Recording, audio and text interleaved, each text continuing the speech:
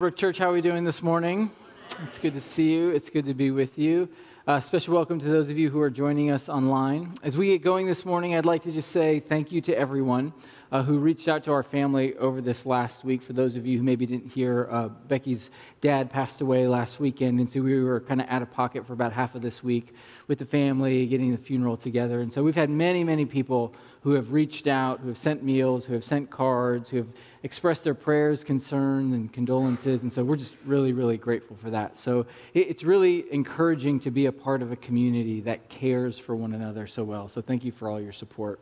And I'm really excited to be back today, a little anxious. There's this thought going through my head, is like, do I still know how to do this? Is this going to work out all right? Or is this going to be a bit of a disaster? So we'll find out. I want to get going by telling you a little story about this woman named Hannah. This is Hannah Up. And in 2008, she was 23 years old. She was a recent college grad and was on her second year of teaching at an elementary school in an underserved neighborhood in Harlem in New York City. And everyone who interacted with her, everyone who worked with her, always said the same things about her. She was kind, she was compassionate, she was so present with people. Anytime a friend would walk away from a conversation, they would feel as though Hannah was their best friend. She just treated everybody so kind and lovingly.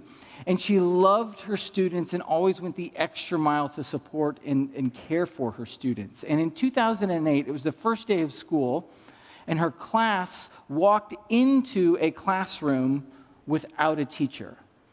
And Hannah that morning didn't show up for school. She didn't call in, she didn't line up a sub, she didn't let anyone know she wasn't going to be there. She just simply disappeared. And her disappearance that day started a 3-week search throughout New York City trying to find her. Now, anytime a student or a teacher doesn't show up on the first day of school, like that would be unusual and a little problematic, but for Hannah it was deeply troubling because of how much she cared for her students. People just couldn't imagine why she was gone. And so over the next couple weeks, the whole city was on alert looking for this young woman. Now, at that time, the metro area of New York City was almost 20 million people, and they're looking for this one young woman. Talk about trying to find a needle in a haystack. But miraculously, a few days after her disappearance, she was spotted on a surveillance footage from an Apple store somewhere in Manhattan. And so naturally, the search for her started to zero in the community around where that Apple store was. And then a few days later after that appearance on the surveillance footage for Apple, she showed up in a Starbucks. And at this point, people were starting to see her image posted around and on the news, and so somebody called the police saying, hey, she's here. But before the police could get there, Hannah slipped out the back door, which started to raise question and some suspicion. Is she missing, or is she running and hiding? Over the course of the next few weeks, she was spotted 5 times at 5 different athletic clubs throughout the city. And then 20 days after her initial disappearance, she was found in the Hudson River floating face down. It was the Staten Island ferry captain who was just doing his job, who spotted her, noticed she was face down, and instantly went into rescue protocol mode and thought she was dead. But when he pulled her from the water, she miraculously started to breathe and was alive. So naturally, they rushed her to a hospital in an ambulance, and by the time she got there, she was starting to come to. And after a series of tests, they came to learn that she suffers with a rare form of amnesia called dissociative fugue. People who suffer from this disorder, when they enter into these fugue states, can't recall anything about themselves. They don't know their identity, they don't know their life story. Sometimes people who suffer with this form of amnesia create a new identity, create a new story, but for Hannah, there was no evidence that she had assumed any sort of identity. She just didn't know who she was in those 20 days. Some people call this the Jason Bourne syndrome, if you've ever watched the Bourne Identity movies. She just completely didn't know who she was. She wandered New York City for almost 3 weeks without any recollection of who she was, where she lived, what she did for a living, or anything about her at all. And I wonder if anybody here this morning can at some level resonate with that story, not because you have this rare form of amnesia, but because there are times, and maybe you're in one of those seasons, where you find yourself saying, yeah, I don't know who I am. Like, deep in my being, deep in my soul, I don't know who I am, or where I belong, or how I fit in this world. And what her story illustrates is that without a strong sense of identity, your life can easily turn into shambles. It's a strong sense of identity that is crucial to guiding you through life, because without it, life can feel like a barren wilderness. Without a strong sense of identity anchoring you and grounding you, you can be adrift, you can be isolated, you can be alone, you can find yourself in great danger where the greatest thing you can do is just simply survive. And the results of a life without a strong identity can be detrimental. So over the course of her life, Hannah had two other episodes, one in 2014 and then the other one in 2017. In 2017, she was living in the Virgin Islands. She was a teacher at a Montessori school, and that was the same year that Hurricane Irma ripped through the Caribbean. And it turned this little island upside down, destroyed and devastated everything that was there. And what made matters worse was that 2 weeks later, like Hurricane Maria was coming through. And so after Hurricane Irma passed and everybody was realizing there's another one coming, people were saying, should we leave the island? Should we stay? A bunch of people were fleeing. And Hannah said, no, I'm going to stay, because I'm going to ready this school along with a few other teachers and prepare for it for this second hurricane so that it can be a place of refuge for people in the area, for students when they return. We need this school. So for the next 2 weeks, she started to prepare and ready the school. And one day, she just didn't show, which was so surprising to everybody who was there. And naturally, people started to scour the island, knowing that she had this history. And what they found wasn't her, but they found some belongings of hers. They found her car parked at a beach parking lot. She was known to be a swimmer and oftentimes would go out and swim for exercise. They found some clothes of hers, maybe a sundress that she was wearing before she went swimming, a cell phone and some keys, and it was thought that she entered into one of these fugue-like states again, went out for a swim, and never came home. See, when you don't know who you are, the results can be devastating. The results can be detrimental, and maybe you're here this morning, and you're like, yeah, I'm in one of those seasons too. Maybe there's been transition in your life. Maybe something has changed in your life, and you find yourself sitting in an uncomfortable situation where you're like, I have no idea who I am. If that's you this morning, our passage in Luke 4 speaks to who you are at your core. Now, maybe you are here this morning and you're like, but I know who I am. I have this strong sense of identity. What our passage also illustrates this morning is that even if you think you have this strong sense of who you are, that identity, if it's rooted in the wrong place, can be fragile and easily tested.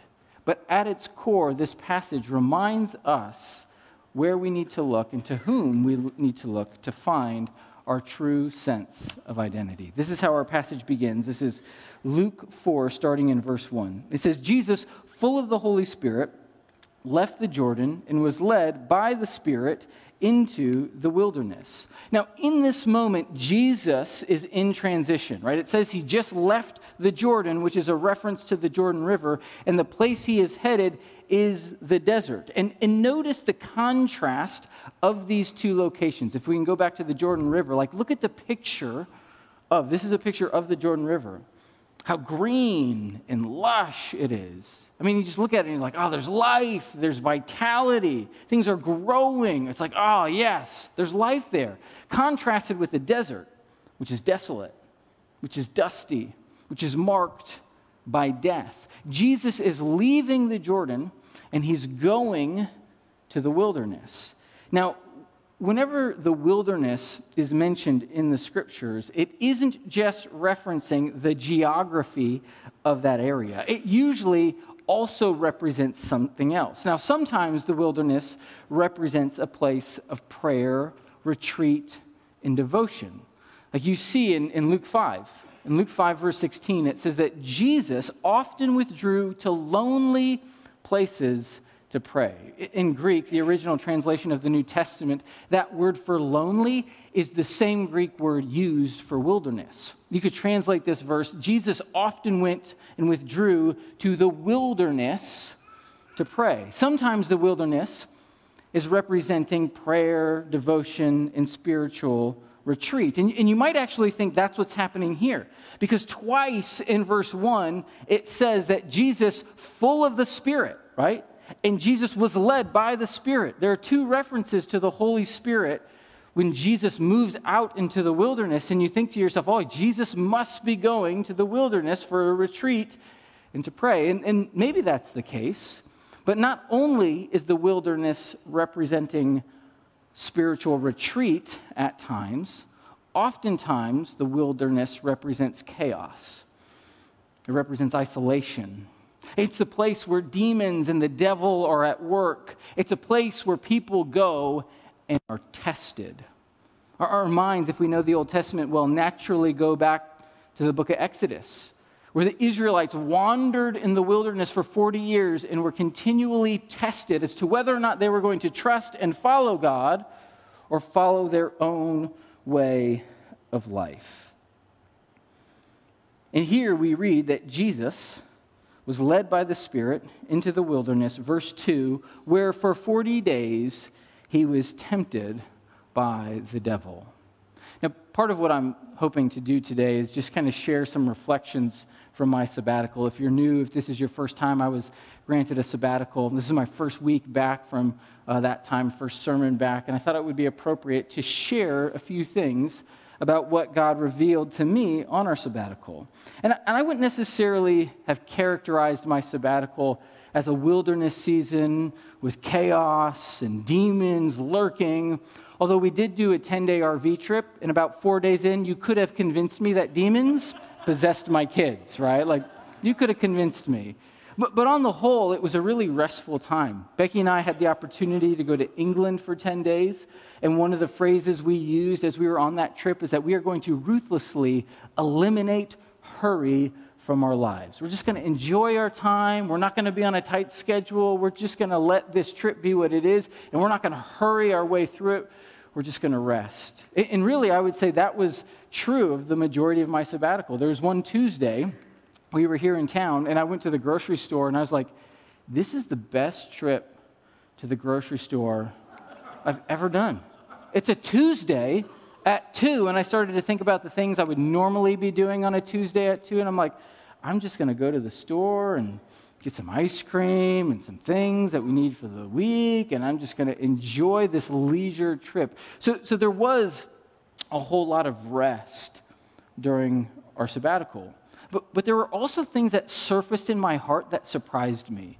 Because when you have a season of life where your normal routine is changed and you have space created in your life, it's natural that things in your heart are going to start to come to the surface, and then you at some level have to wrestle with them. Now, I was a little worried because I thought that maybe my sabbatical would be a wilderness season, because so often it's easy for pastors, including myself, to draw their sense of identity from what they do, from the church that they lead, from the week in, week out preaching that happens to say, this is who I am. And people were coming up to me the month before saying, are you excited? Are you eager? And truth be told, I was nervous.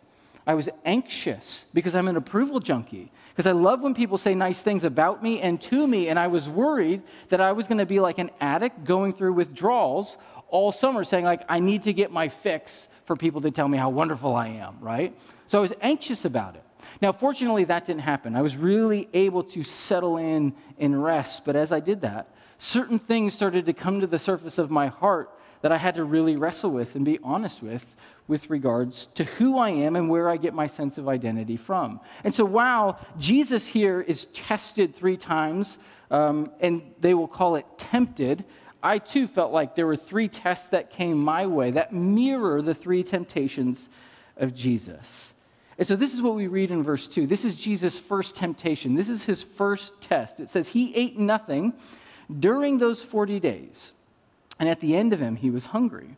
So the devil said to him, "If you are the Son of God, tell this stone to become bread." So Jesus is in the wilderness for 40 days, hasn't eaten anything, been fasting that whole time. He comes to the end, and sure enough, he is hungry. And it's probably not just that he's hungry, he's probably craving something. He's probably had a certain meal on his mind for the second half of those 40 days. He's probably craving a barbecue lamb shake, right?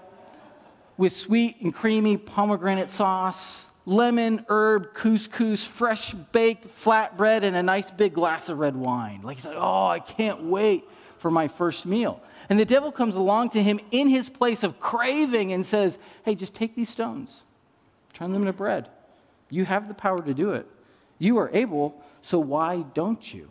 What the devil is doing here is he's playing off of Jesus' desire, not just his craving, but his desire.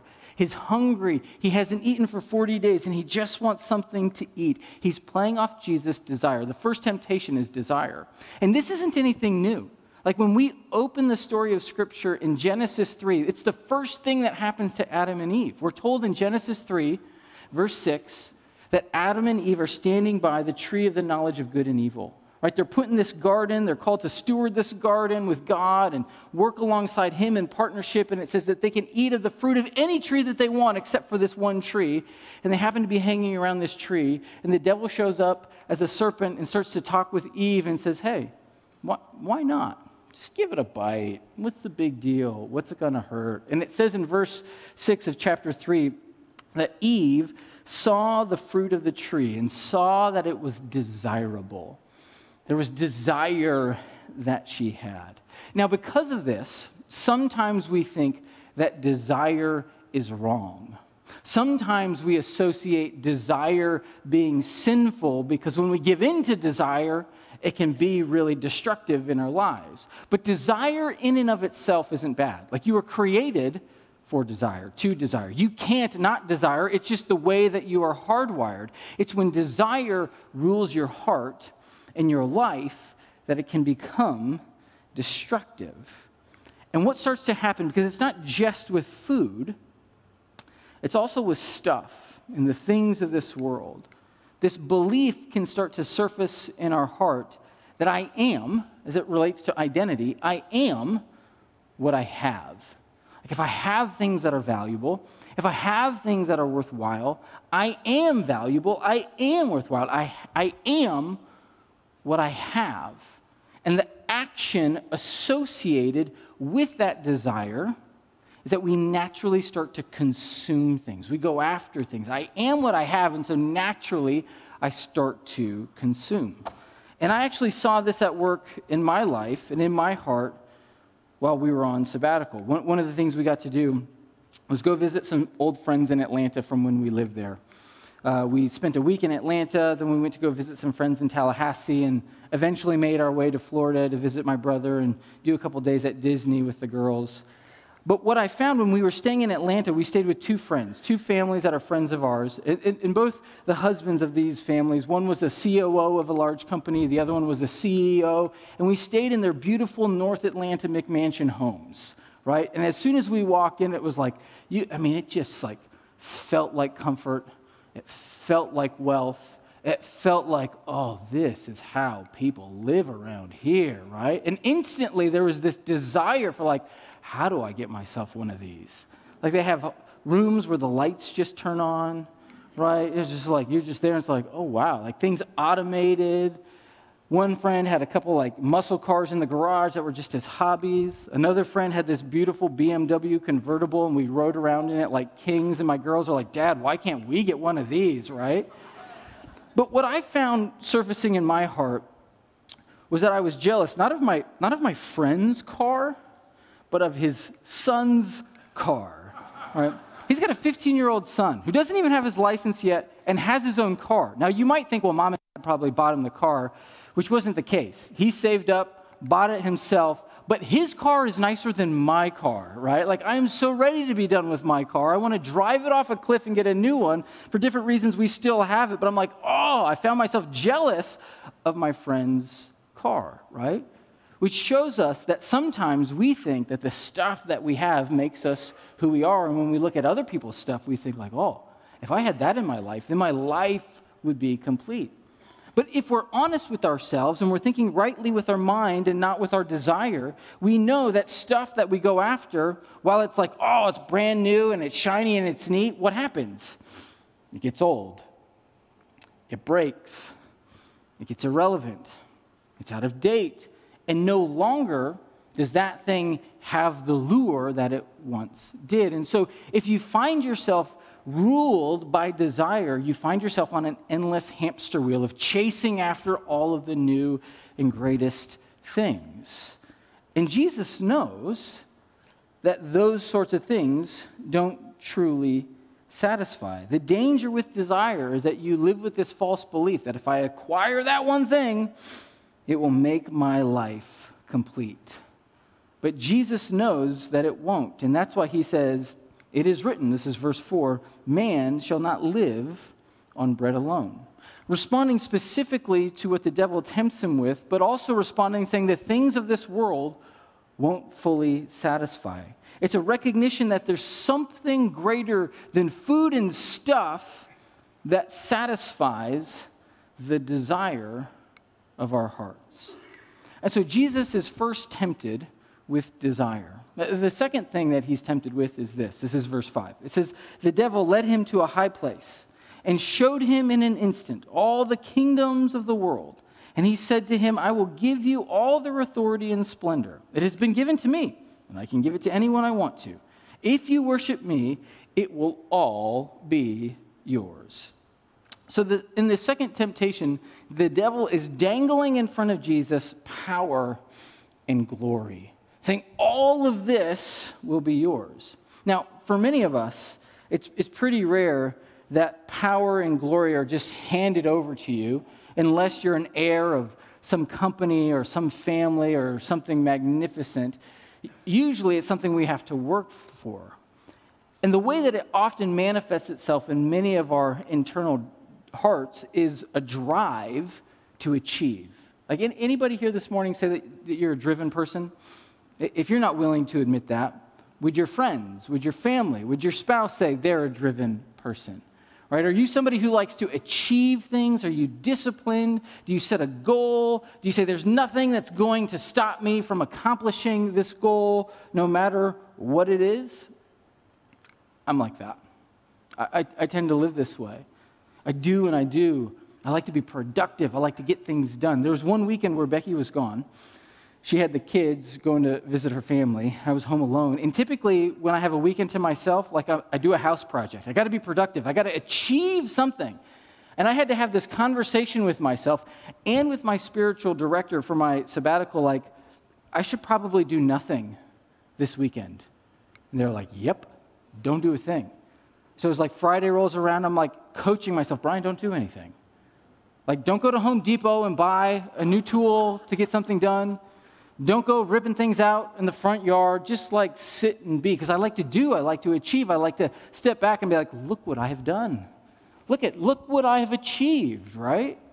And so what starts to happen is there's this belief when we live into that mindset or that space that I am what I achieve, right? If the temptation of desire is I am what I have, the temptation around a drive is I am what I achieve. And so the action associated with that belief is that you climb whatever metaphorical ladder you think you need to climb to make yourself worthwhile and significant. And usually what happens is you start to work in that light, not because of joy, not because of calling, not because of fulfillment, but because you believe you have to prove something to somebody. Whether it's yourself, a parent, that one person who said, you will never, and right away you're like, watch me, I will, right? I've got to prove something to somebody.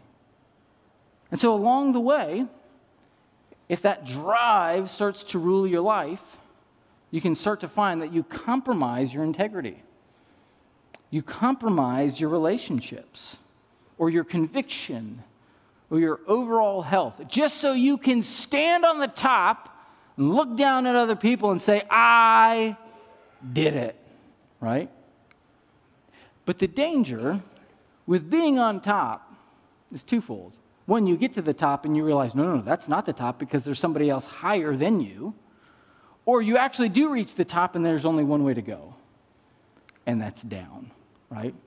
So over sabbatical, one of the great things we got to do is visit other churches. We got to go visit different churches in the area, and when we traveled, we went to different churches. And it was a fascinating, wonderful experience. I got to just sit there like you all and be like, I wonder how this is going to go today. Like, what are they going to talk about? I wonder what songs they're going to sing. I can just sit here with my coffee and like, not a care in the world, right? But once the service starts, it's like you go into critique mode without even trying. I went to go visit Meadowbrook, and my mom was there. My mom's here this morning, and we were listening to their new senior pastor, and she's like, so do you have a hard time, like, not critiquing what he's saying? I'm like, I try not to, because I know I shouldn't, but you can't just help but do it because you live in that world. But not only do you critique, you start to compare. And sometimes we went to churches that were bigger than ours, and I look at the area and the facility, and I listen to the guy speak, and I'm like, he's not any smarter than I am, right? He is not any more talented or gifted than me. Like, why does he have a bigger church? Because somehow in our minds, we associate that bigger is better, right? We think that if I lead a bigger thing, that makes me more significant and worthwhile because I am what I achieve. And so God had to continually remind me, like, Bryan, it's not about being on the top, because once you're at the top, there's only one way to go, and that's down. But it's trusting that the work you're doing is significant, not because you're trying to produce results, but because you're doing it for the joy of it. You're doing it because you're called to it. You find satisfaction in what it is and the people around you, trusting that I'm orchestrating these things, and you don't need to worry. I have not called you to lead that church. I have called you to lead this church. And so the invitation is to stop climbing and to simply trust God. And at the end of it, the issue here, when we're trying to climb to get to the top, it's an issue of misguided worship. Either worship of the success or a worship of self. That's why Jesus says in verse 8, he answers the devil, it is written, worship the Lord your God and serve him only. Not the success, not yourself, not being on top. So then from there, they go into the third temptation. Jesus is tempted with his desire, with a drive for power and glory, and then lastly, it's this in verse 9. It says, the devil led him to Jerusalem. So there's this move from the wilderness, now they're in the city of Jerusalem, and had him stand on the highest point of the temple. And he said, if you are the Son of God, throw yourself down from here. Now, Satan in this moment is being very clever and cunning, and he's actually using Jesus' own strategy against him in this moment. Because if you notice, each time the devil tempts Jesus, he responds with Scripture. He says, it is written. That's the first thing that comes out of his mouth. And so the devil throws that back in his face, and he says, hey, Jesus, it is written. He's going to try and use Scripture in his temptation of Jesus. And this is what he says, verse 10, for it is written, he, meaning your Father, will command his angels concerning you to guard you carefully. They will lift you up on their hands so that you will not strike your foot against a stone. Go ahead, throw yourself off the top of the temple, trusting that your Father is going to command angels to guide you down safely so you won't get hurt. He's quoting from Psalm 91. And essentially what he's doing here is he's raising the question to Jesus, who's really in charge? Is it you? Or is your Father the one who calls the shots? If it is him, why don't you try and control him, manipulate him? He's putting this opportunity for Jesus to demand something from God. Like if you throw yourself, you can call on this Scripture, manipulate him to get him to do what you want, and he will guide you safely down. See, the belief is in this moment, I'm significant when I'm in charge. When I have the ability to control things. That's the action associated with this belief. When I'm in control, when I'm in charge, when I can make demands, even of God, and get him to do what I think he should do, then I know that my life is worth something. And I don't know if you would ever actually articulate this. I probably wouldn't. But sometimes we try and do that to God, don't we? Maybe we're not barking orders at him in our prayer. Maybe we're not throwing ourselves off a cliff like, God, you got to catch me. But how often do we think God owes us something? He owes us something because of our dedication and our service and our faithfulness. And we look at what other people have and you're like, God, that's due to me because of the way I've lived my life. How often do we do that? We have these demands. We try and manipulate and control God, thinking that if I live in a certain way, he is obligated to give me what I want. And Jesus here in verse 12 says it again. It is said, do not put the Lord your God to the test, answering again with a word from Scripture. And then at that point, verse 13, the devil knew his time was up. When the devil had finished all this tempting, he left until an opportune time. Now, what's really happening here for Jesus in this moment, the thing that's really being tested isn't so much his desire, his drive, or these demands, but it's his identity. It's who he is. Because twice, 2 of the 3 temptations, the devil starts by saying, if you are the Son of God. If this is who you are, if this is your identity, then. Which means when we're tempted with desire, when we're tempted with a drive to achieve, when we're tempted to have demands and be in control, we find that there's probably insecurity surfacing in our sense of self and our identity. Meaning when you notice a 15-year-old has a nicer car than you and you begin to grow jealous and insecure, when you find that a pastor has a bigger church than you and you grow critical and compare, and when you think God owes you something because of your dedication to him, you, and by you, I mean me, lose sight of who I am. I lose sight of who I am. That I am not what I do. I am not what I achieve. I am not what I have. I am not when I think I'm in control. I am where I belong. And where do I belong? Where do you belong? The exact same place. Jesus belongs. Because the beautiful part of this story is what happens right before it, the end of Luke 3. Jesus at this point hasn't done anything ministry-wise. He hasn't preached a sermon. He hasn't performed a miracle. He hasn't called a disciple. The only thing that has happened to him is he has been baptized. It's a passive action. He has been submerged underwater. And when he comes up from the water, it says the Holy Spirit comes down on him like a dove. Heaven opens up and a voice calls down to him, "This is my Son, whom I love. With him, I am well pleased." Not because Jesus has done anything, achieved anything, done anything. He belongs with the Father. That's his place of belonging. Your identity, first and foremost, isn't about what you do. It's about where you belong. And where you belong and where I belong is the same place where Jesus belongs, and that's with the Father. The same thing said of Jesus is true of you, because you are found to be in him. This is my son. This is my daughter, speaking of all you, whom I love. With you, I am well pleased. You could say it this way. It's your belonging that informs and shapes your being. Your belonging shapes your being. Where you think you belong shapes how you understand who you are.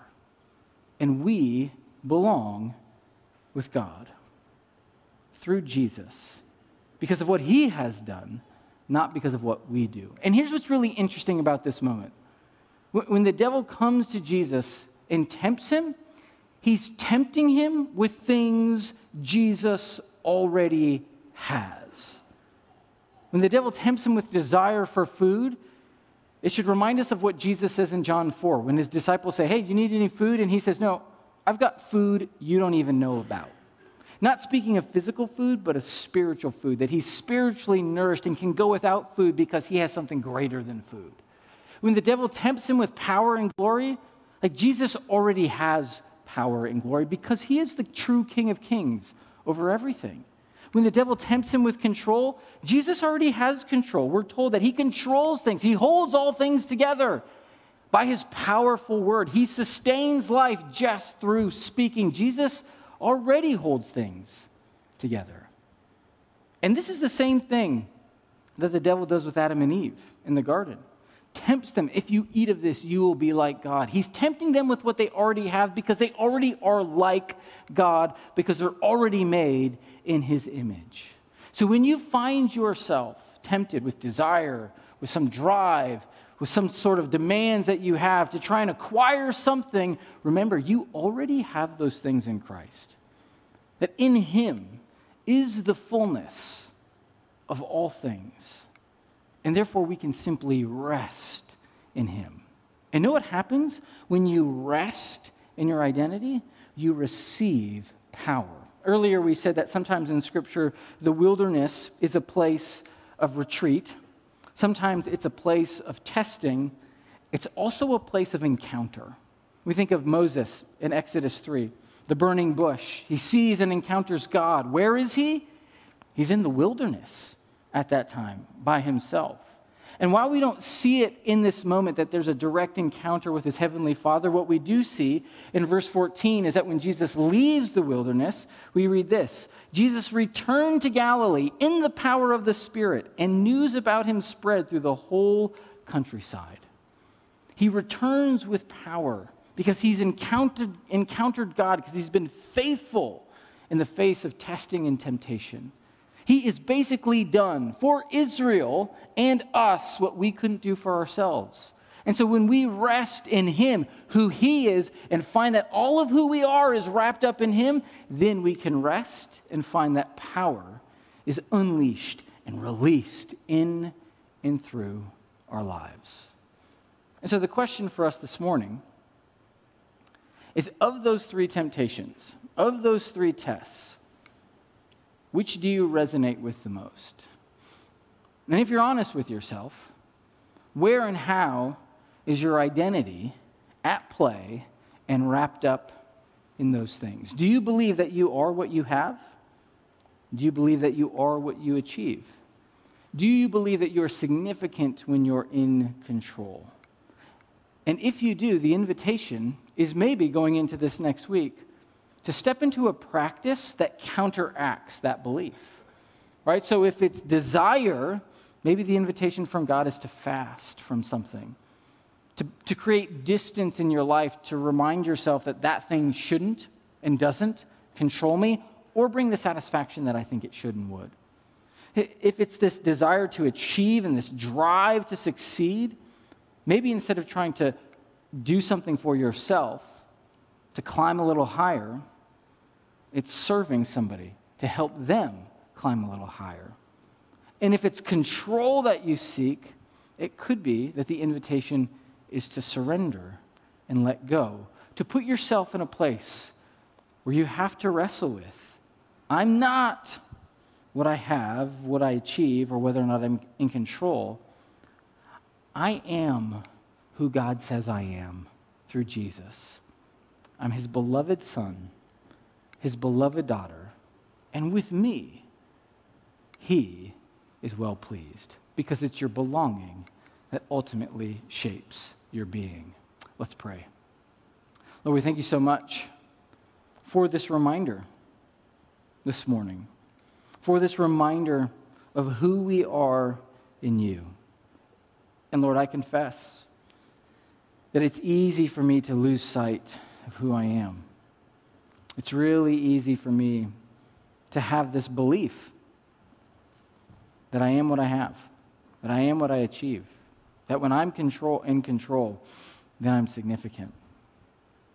And you are continually inviting me into another story, into another narrative, where who I truly am is found in you.